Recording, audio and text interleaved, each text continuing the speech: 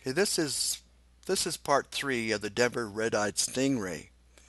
If you hadn't seen parts 1 and 2 on this subject, I highly recommend that you view those videos to get a better understanding of what this object may be. And those videos are available on this YouTube channel. On this particular sighting, we stayed in the analog mode. I focused in as close as we could get without going to the digital mode. I think you get a better look at the real shape of the object. Here you can distinctly see the fins in the back, the red spot in the middle. We had hypothesized before that this could possibly be a biological entity. We're really not sure what this object is. There's also speculation that alien spacecraft, some of them, are biological.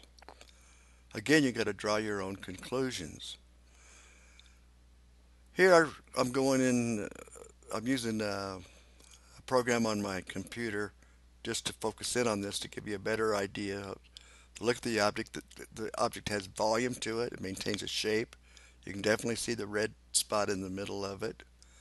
Uh, we've spotted this object many times, and I've recently moved to northern Colorado, and I've spotted the object once since moving here.